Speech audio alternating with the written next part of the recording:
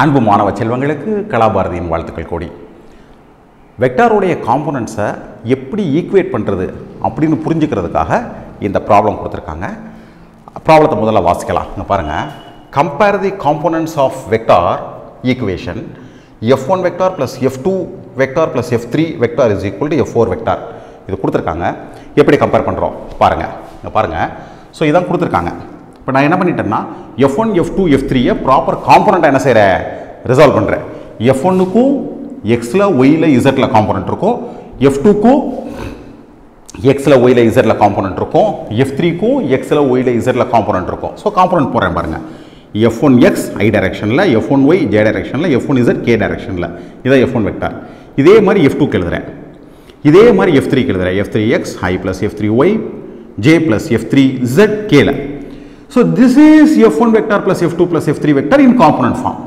This is equal to f4 vector. அப்போ இதில் i காமனாக எடுத்துட்டிங்கன்னா, so f1x plus f2x plus f3x plus j காமனாக எடுத்துட்டா f1y plus f2y plus f3y plus k காமனாக எடுத்துட்டிங்கன்னா f1z plus f2z plus f3z is equal to இதனுடைய components f4x i f4y j டைரக்ஷனில், f4 z k டைரக்ஷனில். இப்போ equate பண்ணீங்கன்னா i should be equal to i, j should be equal to j, k should be equal to k. So therefore f4x is equal to f1x plus f2x plus f3x, f4y is equal to f1y plus f2y plus f3y, f4z is equal to f1z plus f2z plus f3z.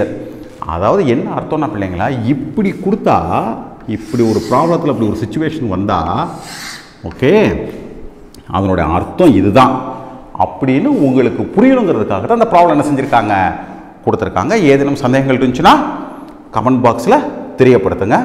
சேனலுக்கு subscribe பண்ணுங்கள். உங்கள் அனைவருக்கும் கலாபாரதியின் இனிய வாழ்த்துக்கள்.